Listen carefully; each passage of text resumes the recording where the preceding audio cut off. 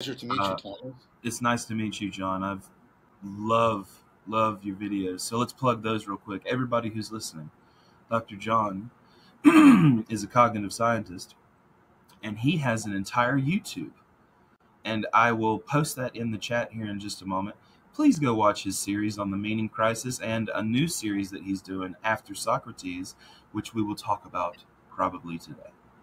Um, I loved the meaning crisis. I think I got to episode, I don't know, the 20 something. I didn't make it through all 50. It's just I would forget. I would get onto something else, and then I would forget to go back, and I would get on to something else. Yeah. I watched the first episode of After Socrates. Brilliant, just brilliant stuff, man. Um, what are you doing in your life right now? Is that your main focus? Is the After Socrates thing, or have you got other things going on that you really enjoy? After Socrates is done for me, like as they say, everything's in the can, and there'll be 25 episodes in total. I've been working on a few projects. I worked the last sort of month or so. I've been working on a video essay on AI, the new emerging AI, and what are the scientific and philosophical and spiritual issues surrounding that. Mm-hmm. Mm-hmm. And I mean, and I also, I mean, I'm a full-time professor at the University of Toronto, and I'm a director of the CogSci program, so I'm doing all of that as I well. would die to be in one of your classes. I know that sounds a little Well, fanboyish, but I would love. I well, thank you. requested to interview you because I love your material. I think it's absolutely brilliant, and I think you have such a view on it that no one else does. I think you're a bit revolutionary in this case to question meaning and what all the forms of nihilism and all the forms of absurdism. What can we do against these things? Um, do you? Well, I have. I could break this down and ask you the questions that I have, but I don't want to read off a script. I'd rather us just have a convo. Um, Great. I prefer that yeah, I too. like that better. I figured you would too. Um, let's talk about After Socrates. Can we tell the people in your words what you're trying to do there? Yeah. So awakening from the meaning crisis was very much an investigation, both historical and scientific, into what is this thing we're talking about. We're talking about meaning in life. Why is it so important? How is it wrapped up with wisdom? How is it wrapped up with the sense of the sacred, self-transcendence? But after I was done that, many people said, "Yeah, but what do I do now? Right? What do I do?" Um, and I'd already been teaching uh, a bunch of practices during COVID. I did an everyday online course on meditation, contemplation, the cultivation of wisdom, and so what I thought I'd do is I wanted to put together a course that laid out a particular path by which one could aspire to cultivate wisdom. And for me, that path was a Socratic path, following Socrates and the Neoplatonic tradition. So the series is there's a lecture series like Awakening from the Meaning Crisis, and then there's also I do a bit where I refer people to points they can bring into discussion groups. And then third, I teach practices, and so there's an ecology of practices that builds. There's ongoing points for discussion, so hopefully discussion groups will build. And then there's the ongoing lecture Yeah, series that gives people an understanding. So it's yeah, very much. butterfly effect. Yeah. Pardon me. Sorry, I was Oh, talking over. I'm sorry. I just cut you off there. I was just saying like a butterfly effect. Yeah. Yeah, very much. And so the idea there is to try and create for people an integrated way that is nevertheless philosophically and I think scientifically respectable, legitimate, an integrated way of pursuing enhanced meaning, reduced foolishness, uh, greater sense of virtue and wisdom in their life. And also to make wisdom something, well, something towards which we should have proper reverence, not something that has a mystique around it, but something that Mm. is makes no, this is what I can start doing today, right now, to start. And it's not some, I don't have to be like, an old man sitting on a mountain. Wisdom is about overcoming self-deception, increasing connectedness, cultivating virtue, appreciating why you should, etc. So that's what I want for people. I really want to help wake people up from, as you said, the absurdism, the nihilism, the cynicism, that the darkness that has become so pervasive in the culture. Yes. Uh, yeah. I think that's a little bit of growing pains with the internet. What do you think about that? Well, that's interesting because one of the things I've been trying to do is, um, um, well, let me say first of all, when I was proposing that I would do the Awakening from the Meaning Crisis, and people won't do it, they won't hang in for an hour lecture and a Yes, series they of will. yeah, and so that's what I found out. And then I started more and more wanting to experiment with the medium, what could be done with it. That's why I'm doing, these multiple different things on YouTube with After Socrates. It's why I have a bunch of different, like I have that series, but I also have Voices with Vervaeke, which I do something very much like this, right? People that I think have something challenging and or convergent to say to what I'm talking about. I get into these Okay. kinds of flowing discussions with them. And then I also have a playlist called the Cognitive Science Show, where I do a bunch of shows, usually with Greg Enriquez and other academics. And what we do is we try to show that ideas aren't generated by the polished professor giving the monologue. They're actually generated by people really like in a group doing this, what I call distributed cognition, playing off against each other, sparking each other, pushing. Like a social constructivism of intersubjectivity kind of thing, right? Yes, but where that intersubjectivity isn't pursued just for its own sake, but pursued for how can we better conform and align ourselves to the contours, the ligaments of reality, so we can better understand it in a scientific manner.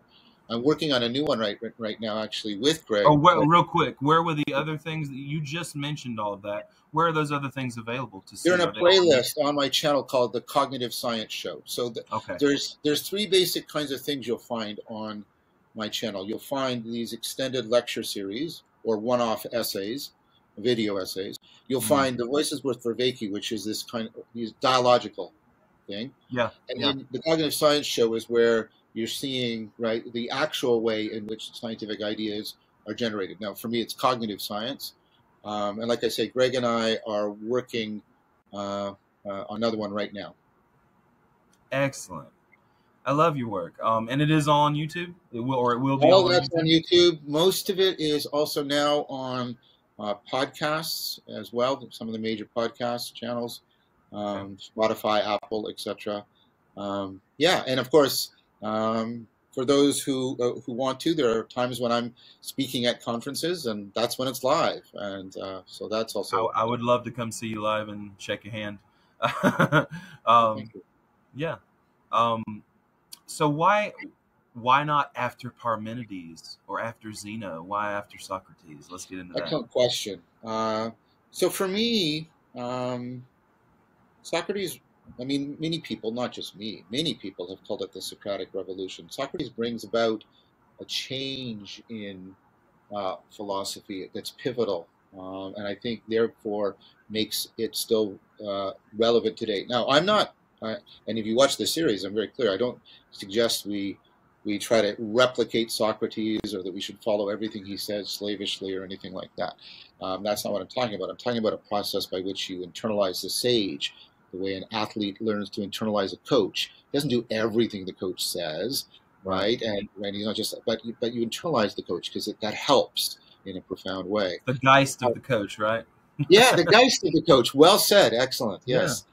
Yeah. So Socrates, Socrates, he picks up. A good way to think about it, and I talk about this in both Awakening from the Meaning Crisis and After Socrates, is Socrates is he's definitely influenced by the natural philosophers who preceded him, like Anaximander, Heraclitus, and people like that. He's definitely Yeah. influenced, probably by Parmenides through Zeno. Maybe I think it's plausible. Anyway, but he's also influenced. But what he struggles with them is he admires, I think, their pursuit of the truth and trying to get in contact with reality, but he doesn't see how what they're doing transforms individuals, leads them to lead good lives. He sees that it's kind of like, you read Einstein, he goes, this is a brilliant theory of relativity, but how does that make any difference to how I treat my partner better or something like that? It's right. Right. And then he also was deeply influenced by the sophists who had invented rhetoric and had learned how to make things really accessible and really catchy, but at the expense of caring about the truth. And so he rejects both groups, and he looks for, I want a kind of truth that is transformative of human beings. I want to find that kind of truth that doesn't just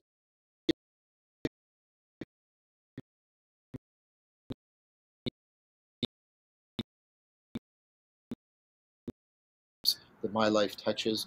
And so, in a very real sense, he makes philosophy, and and in some ways, people call him the first existential hero. He makes philosophy existential, which means also the next reason why to follow him is he doesn't just talk about it; he exemplifies it. He lives it out. He's willing to literally die for it, which means that we should take it seriously. And he was able to inspire many people, Xenophon and others, but most importantly, this utterly brilliant individual called Plato, and that is worth taking note of. Yeah. I love how some people will say, historically, just based on canonical, the text and stuff, that Plato made up Socrates. And we have other references, of course, for Socrates existing. So I think Yeah, that he existed. But it's just a funny little thing that some people say, well, Plato was the real genius because he concocted Socrates. Um, all of that is so brilliant. I mean, I always think about the dialectic began with him. I think of the fact of the story with him and Meno about yes, justified true belief and yes, epistemology.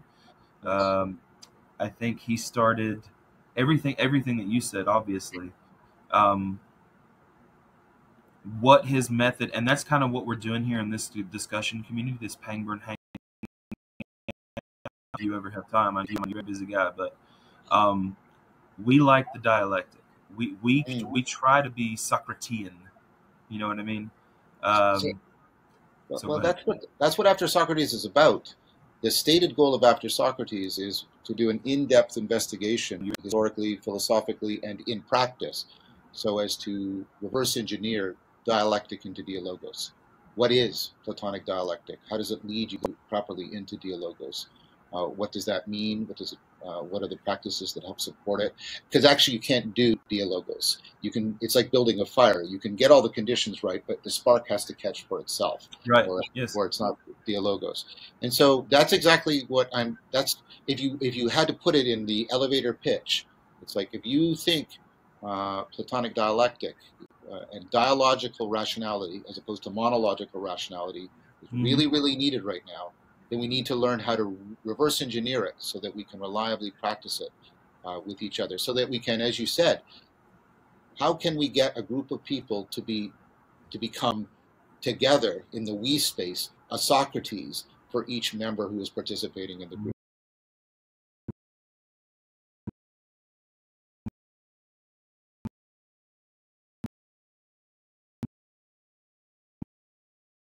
What we typically do, which is the museum tour of the theories. God, yes. Oh Yeah. man. So what you need is no. Uh, uh, uh, I'm sorry, I don't mean to be just sort of being self-promotional, but you need to give people this really well-crafted integration of theory, the affordance of discussion, and practice, both individual and group practice, in order for you know this is something in Socrates. It's something in the Stoics, right? Philosophy is the love of wisdom, which is not primarily carried out through discourse. Discourse is important, but it's in the service of, right, the cultivation of wisdom, I connectedness, agree. virtue. And so now I can, that I am working with people to try and figure out, again, not just in some policy paper, but in practice, and doing workshops to test things out, how to bring this kind of stuff into um, high, upper levels of high school, Yes. university, etc. Very much. Yes. It's a project I'm actively involved in. That's so awesome because that's kind of what I mean. I think that kind of having literacy like that at age 16, 17, 18, I mean, is just going to prepare you for seeking that wisdom. I mean, it's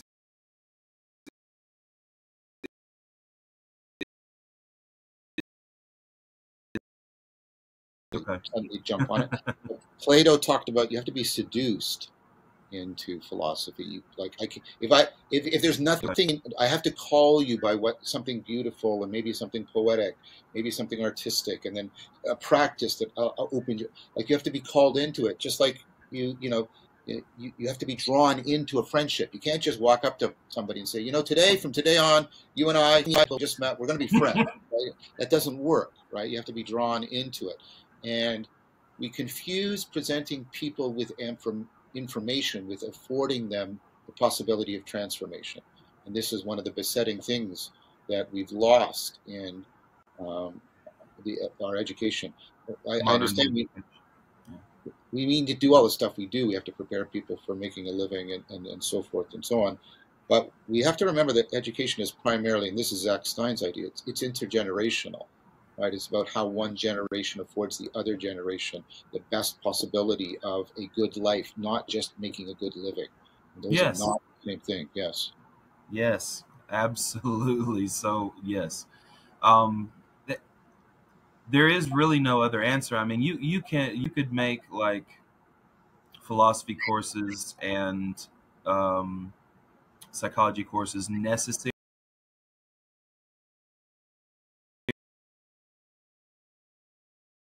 Big fight to get that into the high schools. You know what I mean? And I Yeah. would be a part of it with you. Well, there's a bunch of people I'm trying to work with. Some people that a good friend of mine, Johannes Niederhauser, he basically gave up trying to do what he considers philosophy, which is exactly what we're talking about right here, right now, the love of wisdom that transforms lives, Hmm. right, in academic philosophy. I still think there's value in academic philosophy, but I understand his critique. And so he set up Halkian University, where you can go online and you can take courses in this manner about Hegel or Nishitani's religion and nothingness, right? And you can, and so it's just it's this. I mean, there's discipline. You have to read. You have to come prepared, but it's not about any all of this machinery. And man, have I seen it grow in the university, the bureaucratic machinery, and all the other stuff that and Oh yeah. Helkin and other places are just free from that, and you just get in there and you just do the wrestling. And so I really admire him for that. I'm going to be doing a course for him this year, actually. I think they also need to teach younger children how to communicate.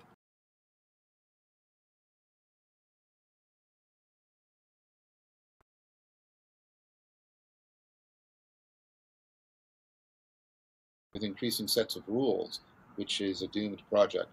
Um, After a certain, I mean, it's doomed in the sense of diminishing returns. Initially, it makes a huge difference, and then more and more rules make very small differences. Um, what you need to be doing is, teaching kids principles of nonviolent, but seriously mutually challenging communication, Yes. and that and you can teach that like a martial art. And since a lot of the books are like verbal aikido, verbal judo, and yeah, I think people need to have a background in that, and then you can slowly work them in. You can introduce them. Exact. That's what I was going to say. That exact thing. You could slowly work them into seeing, hey, how you have conversations or even debates with people fits directly into philosophy and Yeah. psychology. Yes. Yes. So Yes. That's yeah, exactly right. and exactly. And I'm obsessed with the cognitive sciences, just like you. This has been my whole life. I got a computer science degree and wasted that because I'm interested in all these things. Right. Let's jump back real quick. Let's change it up. Let's go back to the meaning crisis, and I want you to explain psychotechnologies to me. Can you explain that to me? Yeah, I mean, and you have to remember, like the technology, the use of techne, which is usually this is a kind of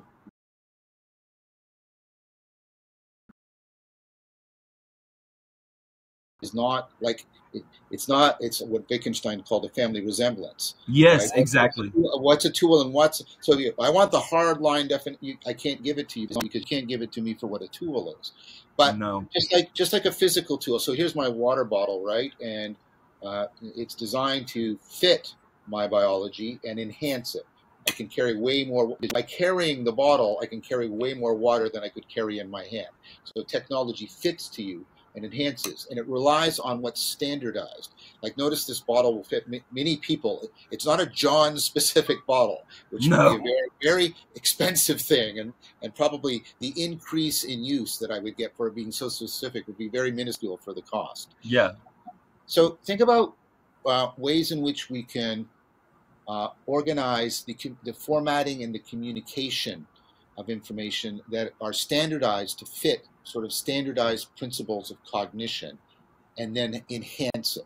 So an example of that is literacy. Nobody is naturally literate. People are naturally linguistic. That means they'll. So you believe in the generative grammar model? The I don't. universal I'm grammar? not. If you'd asked me in 1997 when I published on this, I would have said yes. I don't think the Chomsky model is sufficient. I think Chomsky's arguments still have to be addressed, but I think the work of Tomasello and others showing between presumably innate constraints and important constraints and processes within social distributed cognition that contribute to language learning, I think all of that has to be So you taken think there's a social constructivism to cognition? to certain aspects of cognition. Yeah, for sure. Let me Hmm. give you one that I think is relatively uncontroversial, nevertheless important, and then we'll come back to Yeah, psychotechnology. take your time. I'm loving this. So you are a metacognitive being. You can step back and reflect on your own perspective. You can step back and become aware of what you. I can ask you, what are you doing right now in your mind? What are you thinking? You can tell me. Now, if you ask a 3 or almost even a 4-year-old what's going on in your head, they'll tell you blood, right? They can't do that. They can't do that introspection. In fact, I kept track of when my younger son first gave me clear signs of introspection and some metacognition. And these were the two, and they were quite precious for me. And he was just had turned 4. Just that's why it's the friendly 4s, right? Right. Yeah. And we were driving along in the car and said, "Daddy, it's snowing outside, but only in my head." Oh, Oh, that's that's really cute. That's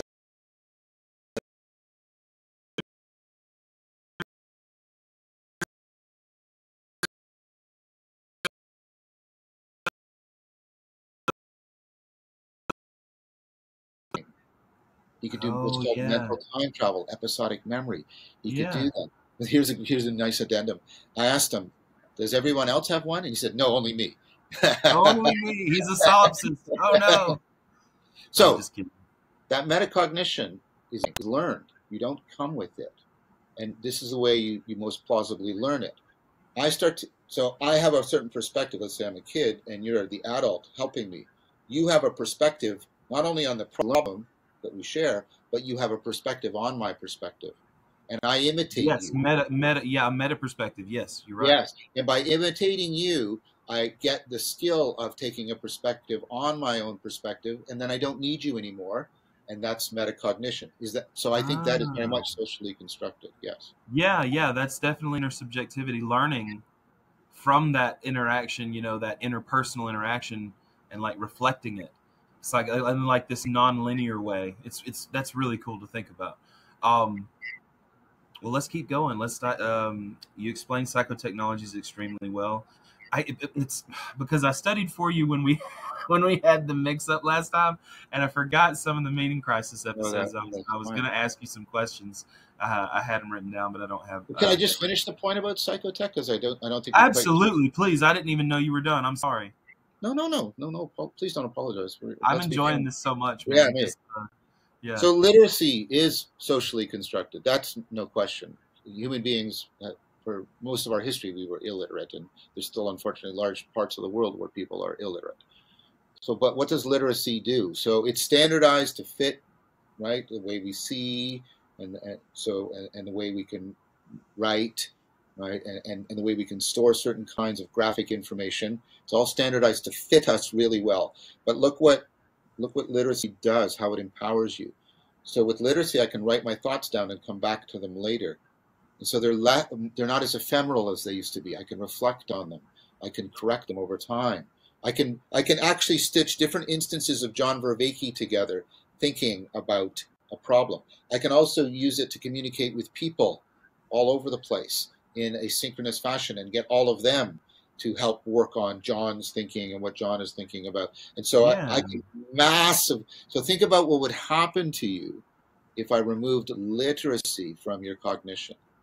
It The would number change of your personality. It it would would change change who it you are. so much. Yes, yeah. That's a psychotechnology, and that's a power of a psychotechnology. Mm. Being able to write it down also in chronological order to remember the identity that you were and no longer are.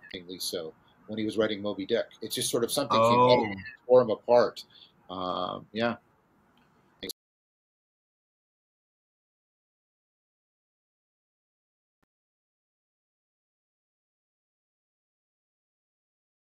do you know a lot about that novel? Yeah, I taught. I was an academic Okay. chair for a private high school, and I taught Moby Dick for a few years, actually. Tell me the most interesting motif or metaphor in that story. The most interesting. Is it like it's not? I mean, I have only read pieces of Moby Dick in high school. I did not read the whole thing, but I've always seen it portrayed in television and all these kind of things, right?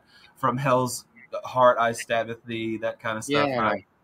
Here, What I'm is gonna it do just something else. madness overcoming? I'm sorry.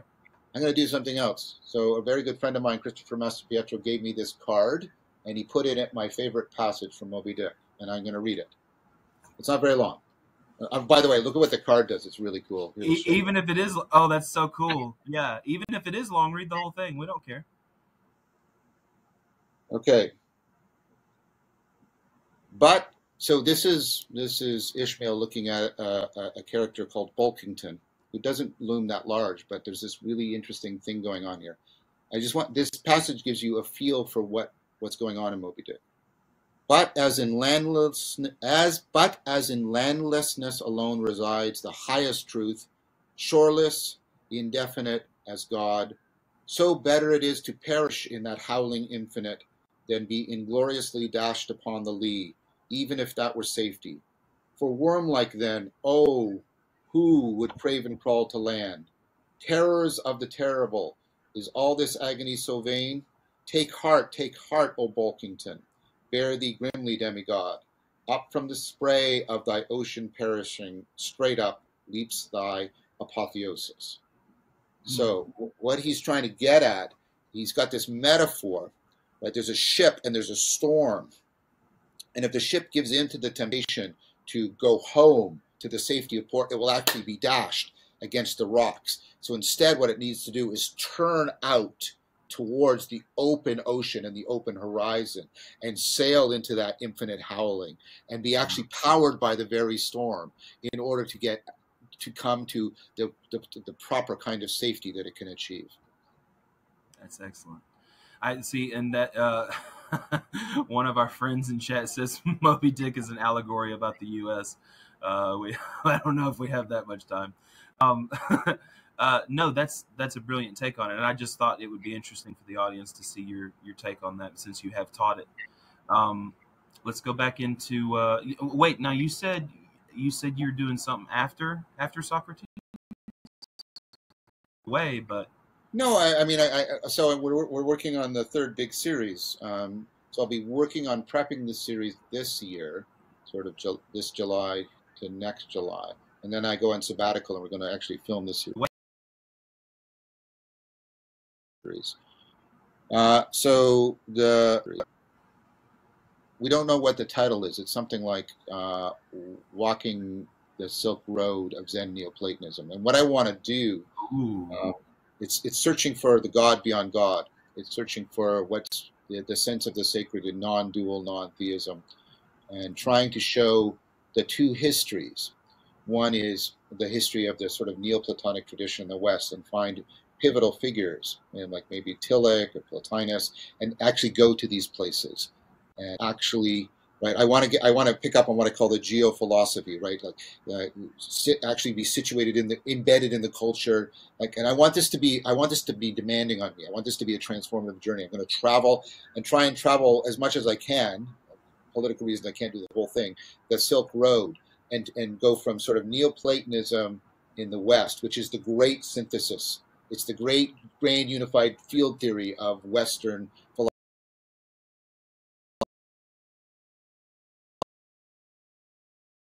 and Buddhism and All those Shinto. dharmic religions, yeah. Yes, yes, right. Yes. And then and there's a lot of people, especially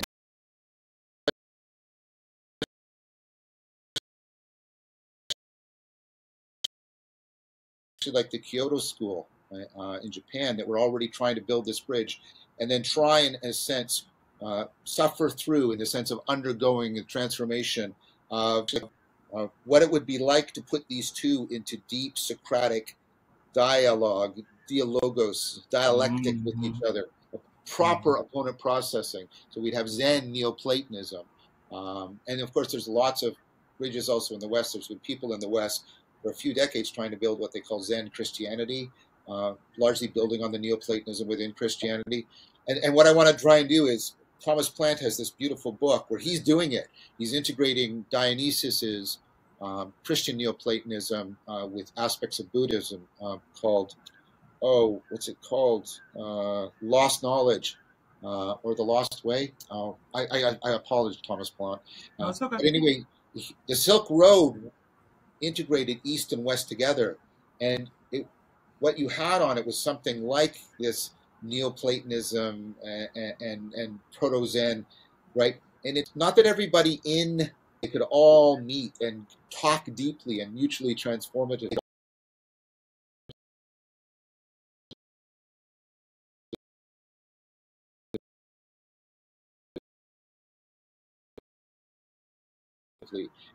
with each other and it stitched the East and the West together in a Yeah. profound philosophical, spiritual reality. I'd like to try and propose that that is possible for us now, and I want to try and undergo it. I'm not going to propose something that I myself don't try to undergo. Yeah. The idea is to go there, to film it, make use of the location, the culture, everything I can along the way. Oh, and that's the next big series. I think that's going to be awesome. You're going to get to travel the world. You're going to get to take in these cultures. You're going to get to understand how Neoplatonism basically formed everything religious for a long time after it. Um, uh, And are Zen you going to too. get to look into like Zoroastrianism and Manichaeanism and like some of the very earliest forms of like good and evil religions, things like that?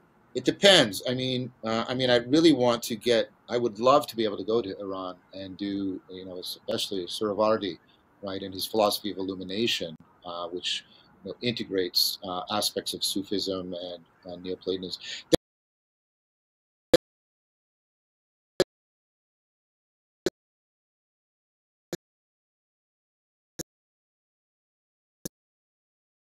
Reciprocally reconstruct each other. You get Christian Neoplatonism. Islam and Neoplatonism can do this, and you get Sufism and Judaism and Is that like because Neoplatonism is saying we return to the one that is so connected to these other. I think a couple of the recent arguments I've given um, on my channel are arguing that Neoplatonism we have to revise it. We can't just go back to what it was. So sort of a post-nominalist Neoplatonism. Oh, okay, okay. Neoplatonism So within this so no Platonic idealism, right? a kind of idealism, but not. Um, The realm of forms.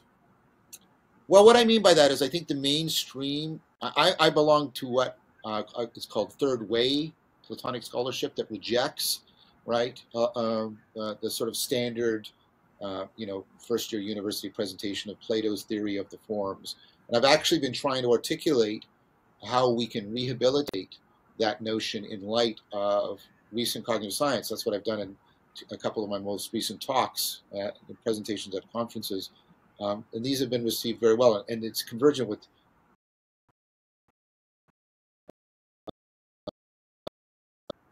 I think Neoplatonism offers a very powerful, I'm convinced it's plausibly true, but it offers a very powerful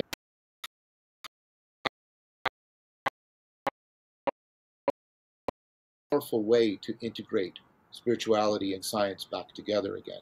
And that's the other thing Neoplatonism has entered into reciprocal reconstruction with science. You can see it at work in the Renaissance and helping to give birth to the scientific. Well, I mean, the standard model of particle physics wants to return to the one.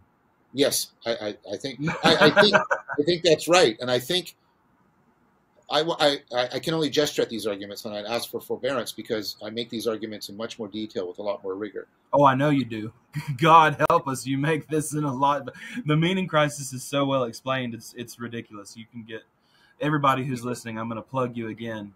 Please go listen to the meaning crisis. It is fantastic. I haven't gotten through After Socrates all the way through, but now I'm excited for a new one. So I'm going to have to put some time aside for that. Just real quick, I'm not changing us too far off subject here. Is there Is there a Neoplatonism right now? I think so.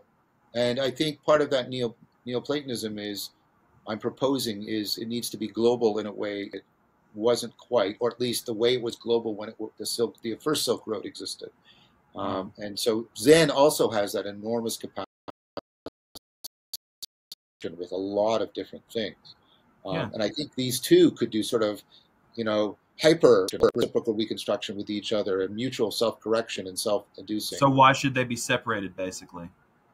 Yeah, but and instead of what if we from the beginning built opponent processing, not adversarial conflict, but opponent processing into our spiritual framework, such that it was constantly capable of profound self-correction. I think this is the possibility. Now, I'm not founding a new religion, nor am I saying this is the way.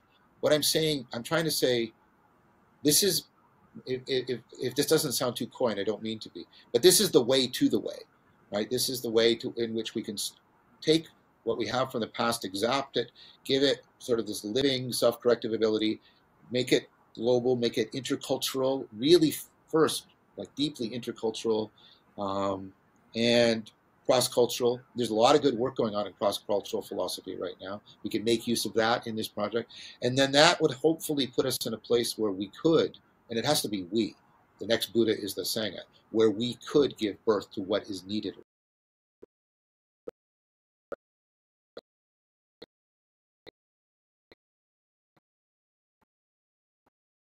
It's not only quantitatively, it's qualitatively, right? So notice what's weird here. We've got the immediacy of speech, but we've got the permanency of writing because we're recording this. So the boundary between speech and writing has gone down. Is this a private or a public conversation?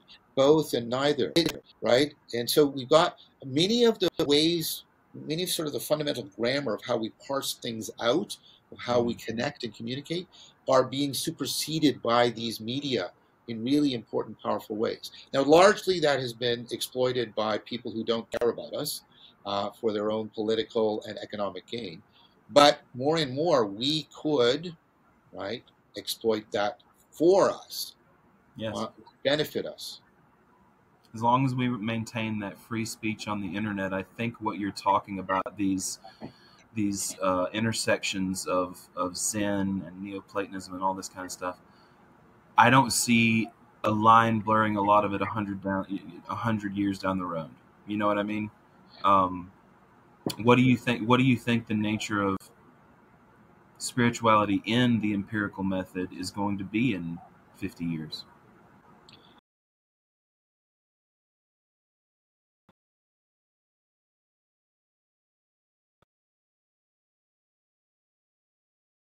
The video essay I released on AI, especially the GPT machines and what they mean scientifically, what they mean philosophically, what they mean spiritually. I think these machines, and this is something that's part of third way Platonism, which sees that the point of the Socratic dialogues is not to come to any propositional conclusion, but to awaken in you what I've talked about as other kinds of knowing, the non-propositional knowing, the procedural, the perspectival, and the participatory.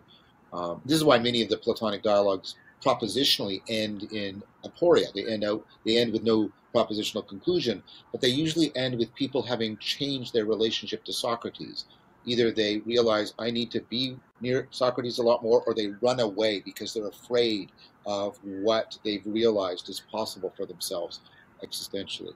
The And Socratic so, method is scary.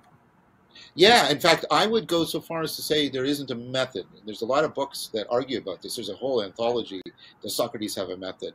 Um, I think Socrates has a way, and this is, and I'm using it like Taoist, the Taoist sense of way. Right, yes, yes, the Tao.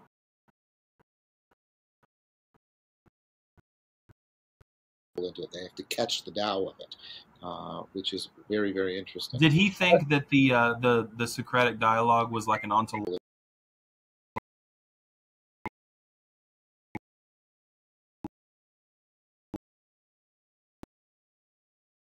existence between the two people, or was it?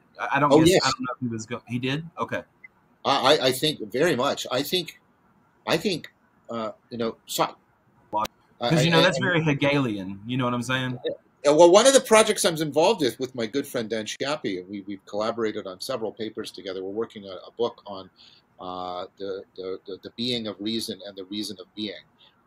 And one of the projects I'm involved in is trying to integrate these dialectics together. The vertical Platonic dialectic, the Hegelian horizontal dialectic, the prospective and retrospective dialectic, Nishitani's dialectic, which is the dialectic between being and not non-being existentially, not just That conceptually. sounds like Heidegger a little bit. Yeah, well, Heidegger's a big influence on Nishitani, but Religion Okay. and Nothingness is one of the top 5 books I've read in my life. I've read it, studied it, read it twice, kind of thing. But yeah, and then also Adorno's negative dialectics, where he's trying to talk about the dialectic between the propositional and the non-propositional, and they're not totally distinct from each other. They overlap, and I'm trying to get clear. And this is very much a work in progress about how do they all relate together. Now, here's what I wanted to say. I think that are properly ineffable, and there's a lot of good work being done on ineffability. I mean, philosophically astute work. Um, um, that because they're non-propositional, because they're procedural, they're perspectival and participatory, I think more and more, even though this is already part of the past, but more and more we are going to emphasize those.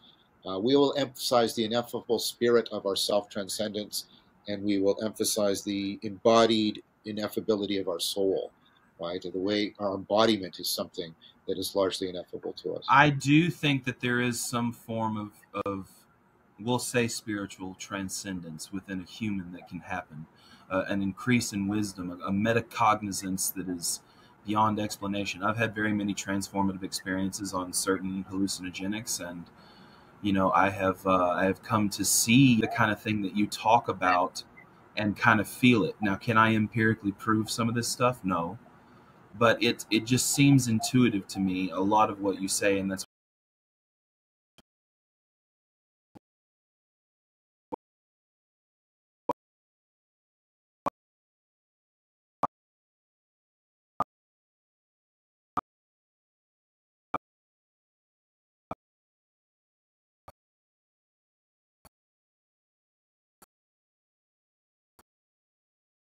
I mean, I've done a lot of research on it. I have no reason, right? I, you have to be very careful. A lot of what people, a lot of the weirdness people think, right? That doesn't the very. So you have to wash it. To my mind, you have to wash out the variation, right? That happen when people's phenomenology. You have to try I and get see. Yeah. what's universal and then what's plausible. But the idea that people are entering into a direct participatory relationship with being and not any particular beings. That they're at the ground that is presupposed, they're at the ground of intelligibility that is presupposed by science. And therefore, Yes. it's something that science can, like I say, science can tell us all about the cognition that's going on and why it is plausible that these people, and I've made this argument, why it's plausible that these people are saying things we should take seriously. But that doesn't mean that what is disclosed ineffably in these experiences can be put into scientific language because it's at an ontological level deeper than science and presupposed by science. Yeah. Yeah. Ontologically, maybe very different. Real quick, I wanted to ask you because I'm having an amazing time. But how long do we have you for? Do you have time for maybe a couple of questions from the audience.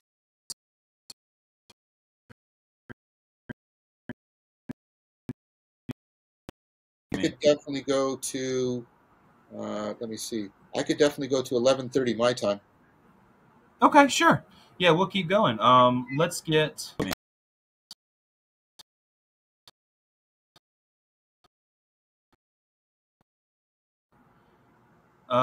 We've got Masha in here. Let's see what she's got to say. Masha, you're coming up.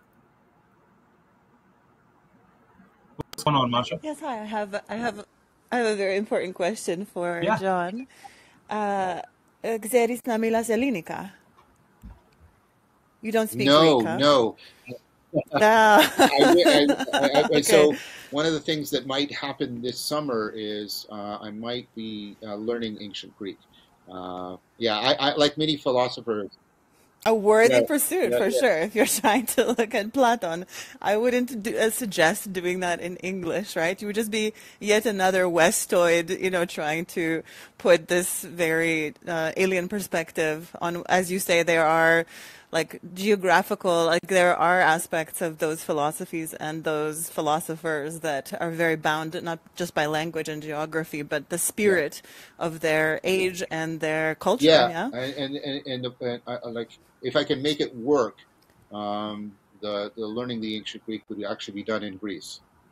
So that's Yeah. Yeah. at least a sort of foundational cup.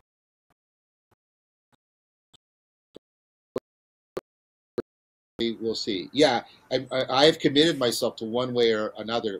As soon as I retire from U of T, the University of Toronto, I am Uh-huh. going to learn ancient Greek. If I haven't learned it by then, so Awesome. it's definitely on my bucket list. Uh, Great, great. I'm just begging you not to write another like West East divan like Goethe oh did, no, right? no, no, Like, no, no, no, no, no. Like I want like I don't do this.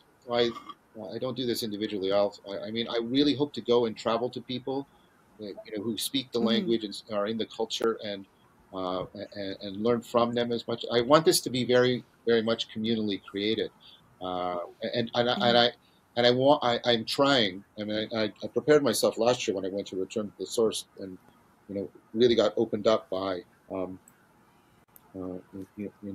a spiritual retreat. I really want to open myself up as much to being transformed by this. So I want to share that. I don't want to just be sort of pontificating, like you say, right? I want to be transformed and mhm. challenged and opened up by this project, East and West, and share that with people as best I can. May I real quick? May I Great, real yeah. quick, Masha, and you're welcome to stay on with us. Um, what are you going to first read in Greek?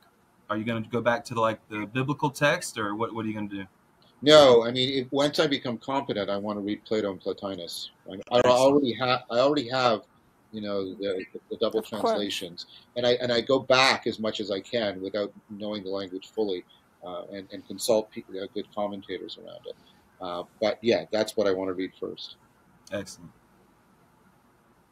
Good. I mean, I have other questions, but I'll allow Oh no, you're. others I to mean, ask. Thanks so we much. can. Okay, we got Salmon and Brady. Okay, sure. Yeah, jump back in the queue. Thank you, Masha. All right, we got Brady on here. Brady, what we got, brother? What's up, Doctor? Thanks for being with us. I'm wondering what you might know about uh, gamma brain waves and super gamma brain waves, and maybe even the breathing techniques that monks use to generate those. Yeah, so I don't know very much about super gamma. I know about gamma and the idea that the gamma waves. These are EEG uh, uh, brain waves, as people say.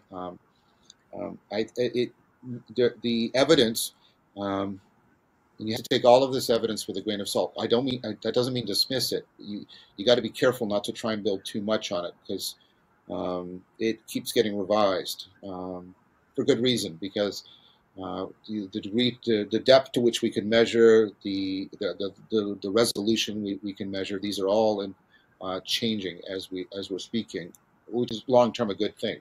But it just means to exercise epistemic caution. And gamma seems to indicate long term connections being formed.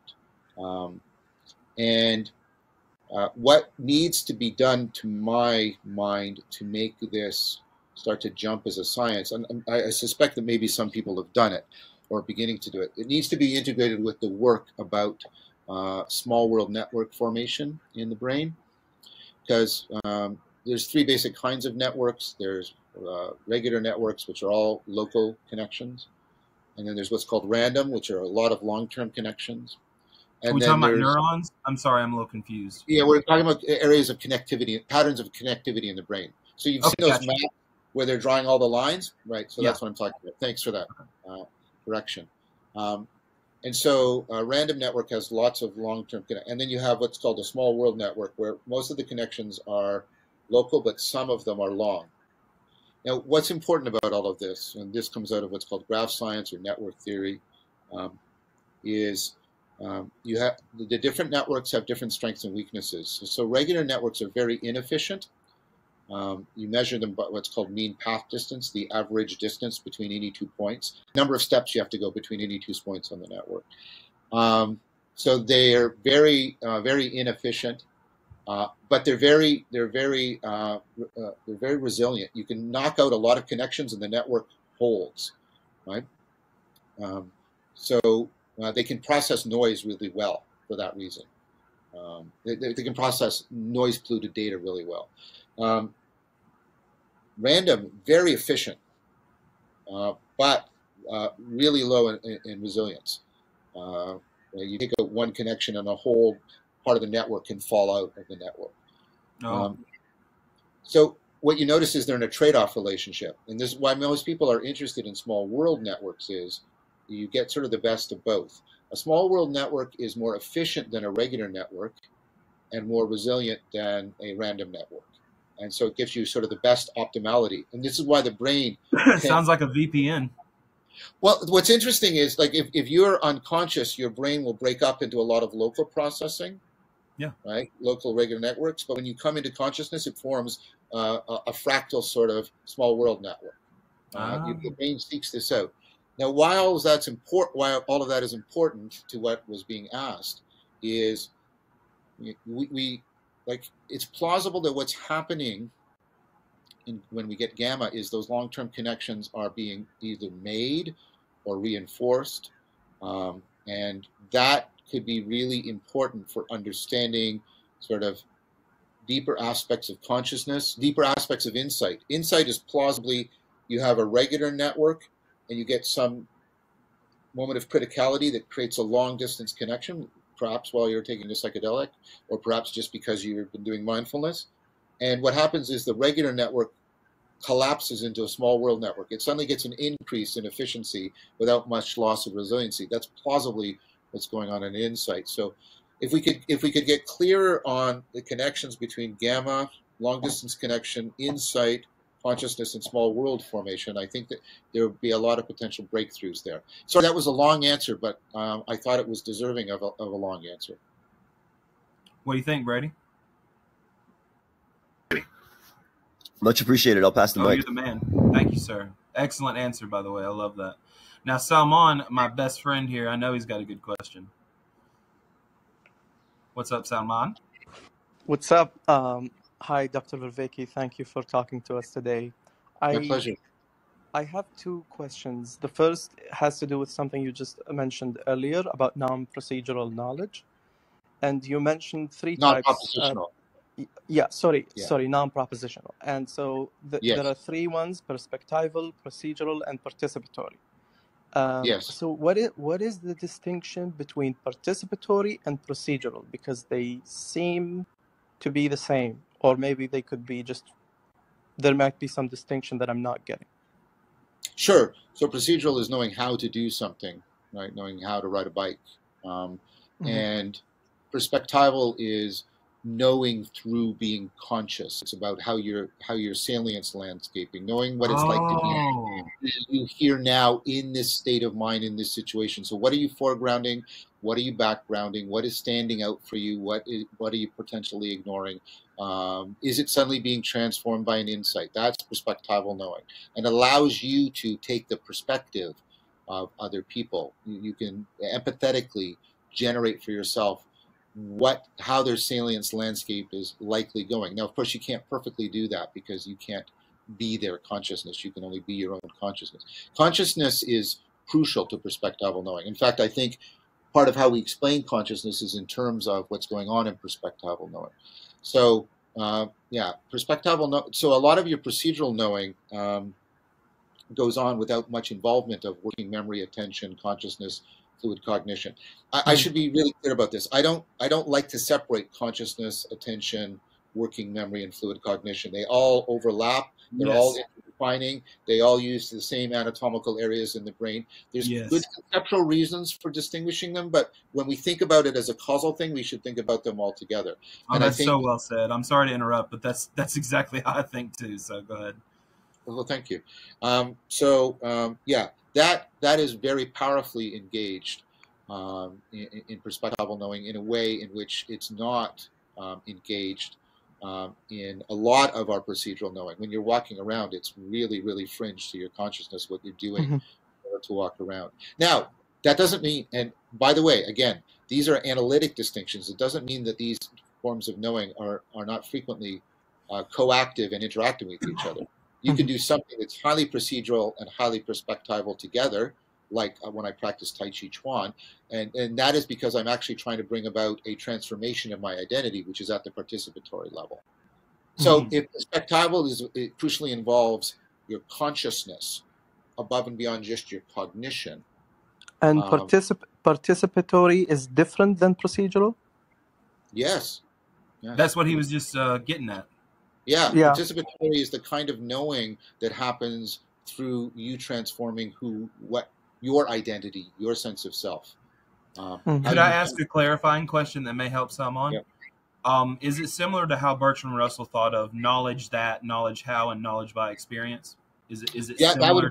That would map on to some degree. Although I think Russell, but I don't want to subject him to anachronistic criticism, but I think and I do know that you mean participatory is different than what he's saying. I was just that knowledge by experience part is that kind knowledge that is definitely propositional. Knowing how is procedural, and knowing by experience, I think he's saying something like what I'm trying to say and knowledge by acquaintance, right? I think that's what he's trying to say by perspectival. That's that sense of being present, here nowness. Togetherness, we're together here now. Being, right? Yeah. But the participatory knowing is the way you know. So love, I don't want people to identify it, but love is an example of participatory knowing. I know my partner not just by the perspectives I have when I encounter her, or my skills that I've developed, my procedural knowledge, or the beliefs I have about her.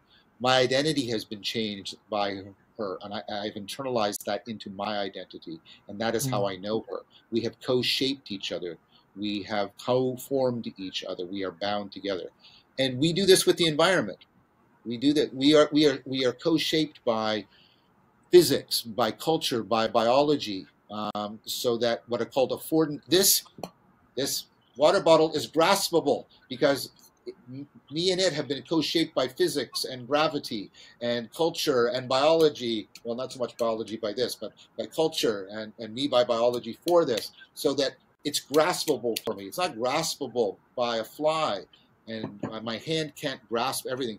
There's a real relationship, an affordance. Participatory knowing is this process of co-shaping, niche constructing, generation of affordances between you.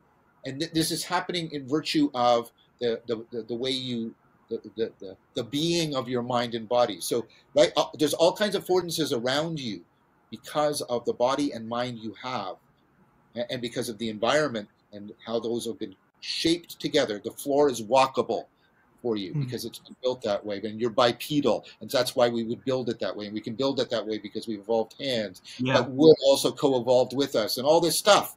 Right now, that doesn't mean you're aware of it or even making use of that affordance, but it's there.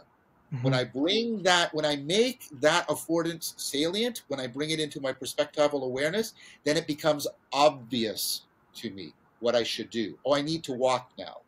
That's participatory the affordance coming into the perspectival, and then you have to engage your skills. Oh, now I walk. This is how I walk. And while you're doing that, you can be changing the evidence for your propositional knowing, changing beliefs. Did that? So they're all that, interconnected in some way. yeah. Yes, they are. But they are asymmetric in their relationships of dependence. So what I mean by that is the propositional depends on the procedural for its transformation. The procedural depends on the perspectival, and so on, all the way down. That makes a lot of sense. Thank you. My other Salman, you're more than question. welcome to stay on with us. Let me look at my caller queue here real quick. Yeah. Everybody. Yeah, Salman, stay on with us if you have another question. Yeah. I need to go get a glass of water because my voice is leaving me. So 1 second. Go ahead, Salman. Sure. So my other question was, it sounds to me that your project about integrating those the Neoplatonic tradition with the Zen tradition, and you wanting to travel around the world, it sounds like it's inherently a spiritual one. Spirituality seems to be a core value that you seek. Yes. So my question is, what is the significance for spirituality for us humans? Why do we need spirituality? You need spirituality because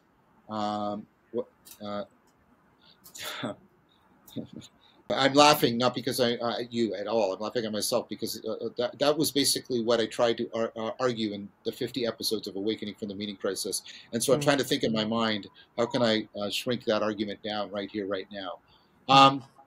Here's how I'll do it.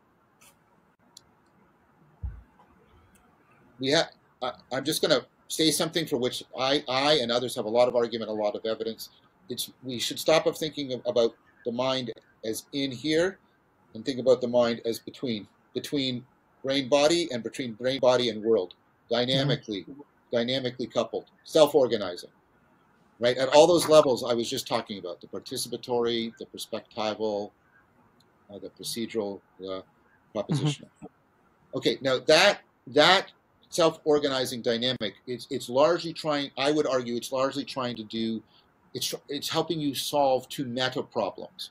These are problems you have to solve when you want to try to solve any of your other problems. The first is what I call relevance realization, which is, out of all of the information available to me, how do I zero in on the relevant information? Oh, yes. And this is what you can't do. You can't check all the information to see if it's relevant or not, because it's combinatorially explosive, right? So somehow you have to intelligently ignore. And that means, right, that this act of relevance realization isn't cold calculation. It's affectively laden. It's what you find salient. It's what draws your attention. It's what arouses you metabolically. It's what makes you commit your risky and precious cognitive and temporal resources to this rather than that. It's a fundamental kind of caring, right? Yes. That's one. And then the other is you want to anticipate the world rather than just react to it. And that's called out with predictive processing. I won't get into the depths of this. We just published a paper last year in the Journal of Phenomenology in the Cognitive Sciences, integrating relevance realization theory and predictive processing theory together. And so I'll point you to that if you want to get the scientific details about it. So you get this basic thing in which you're caring about the world, and you're caring about this world in this prospective fashion, and you're doing this relevance realization. Now, the problem with all of that is it's wonderfully adaptive, and it also makes you continuously prone to self-deception. Yes, because you're focusing on this, and you're building a predictive model, and that makes you ignore all of this, and it means you might be. That sounds a bit like the coherence theory of truth. I would say it's the allothetic theory of truth. Okay. And so the point I'm trying to make is that the very processes that make us so adaptive, by binding us to this world, by this caring connectedness. I use the word religio because it has that's what the word means. It means to be bound, to be connected, right? Those processes that bind us right? They also make us continually prone to self-deceptive, self-destructive behavior. Yes. So what do we want to do? Do we want to shut off these processes to avoid the self-deception? Well, that's not going to work. We need these processes. So what we need to do is self-correction mechanism. We need a self-correction mechanism that deals not with ignorance, but with foolishness, how we deceive ourselves. And it has to work in a way that it not only helps us ameliorate the self-deception, but enhances the sense of connectedness to ourselves, to other people, to the world. And it has to work not just propositionally, but procedurally and perspective. It has to transform not only my beliefs, it has to transform my skills, it has to transform my states of mind, it has to transform my traits of character. It has to cultivate virtue and put me in the project of aspiring to more and more wisdom, because wisdom is what you get to overcome foolishness. I think the aspiration to wisdom and virtue that is directed at enhancing meaning in life, a sense of connectedness, because that's what meaning in life is, your sense of connectedness to something, to mattering to something other than yourself. That's spirituality. It is the wise cultivation of connectedness. That's well said. That's I well like that. said. Thank you, sir. Very well said. Thank you, Salman. Anybody else, please? We're having a good time with our friend up here. Hohenheim, I'd love to hear from you if you want to call up here and ask Dr. John anything. Peter, I'd love to hear from you. Guys, call in. Don't be scared. John's nice. He's very nice. I hope so.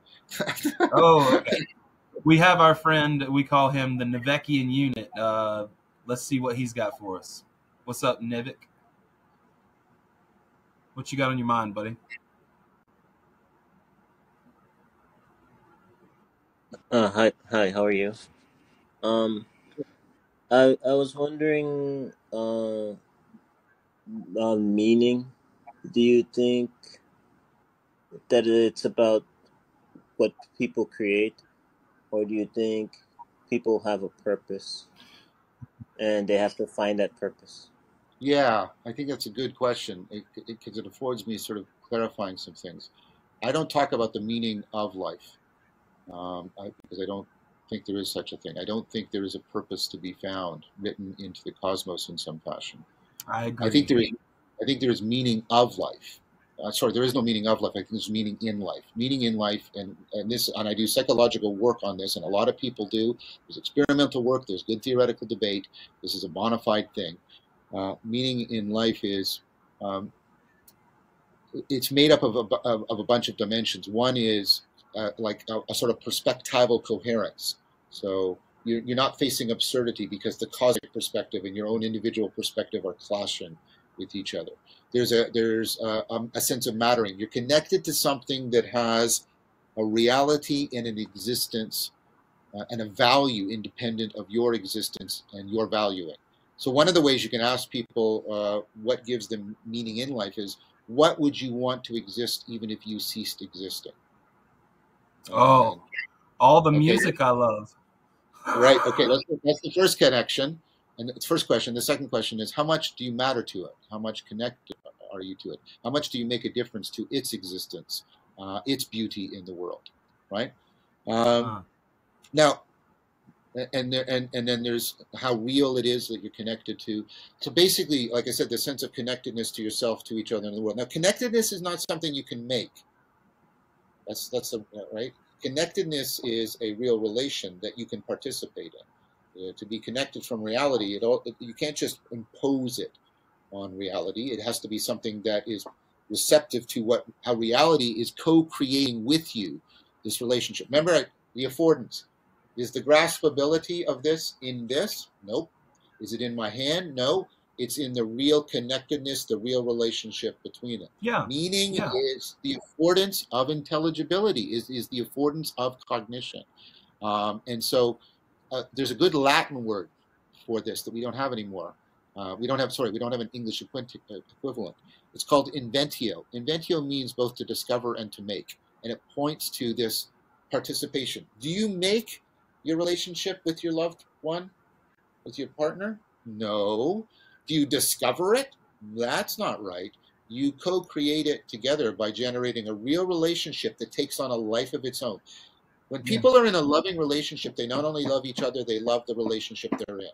That's predictive of the longevity of the relationship, right? And so meaning is something you and the environment, which can be other people, can be the ecological environment, you co-create together. You participate in it. And and I think that's the right way of thinking about it. I talk about this as meaning is neither purely subjective phenomena or a purely objective phenomena. It's transjective. It's about the real relationships that bind the subjective objective world together. Yes, I agree with that. Yes. Nivik, did that answer you, buddy? Yeah, I get where he's coming from. It's kind of like meaning can be something that is very sentimental, and it could be something like having more of an understanding. Yeah, but I want And, you to try and think about meaning. I mean, and they are deeply related. The way you should think about truth is like if you think of truth as something just in you or just in the world, you're missing what truth is. Truth is the proper binding of you and the world together. But truth depends on the previous binding of meaning. If I ask you, even at a propositional level, is it true that giggle frips frequently bip bop?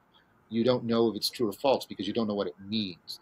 The meaning relation has to be there in order for the truth relation to be there. And by the way, this is not a correspondence theory of truth.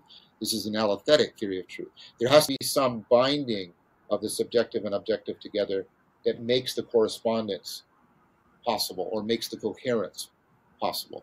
And again, I have lots of argument about that. Heidegger built a career around it. I'm just pointing at it and asking you to trust me that there's good argument and good philosophy around that claim.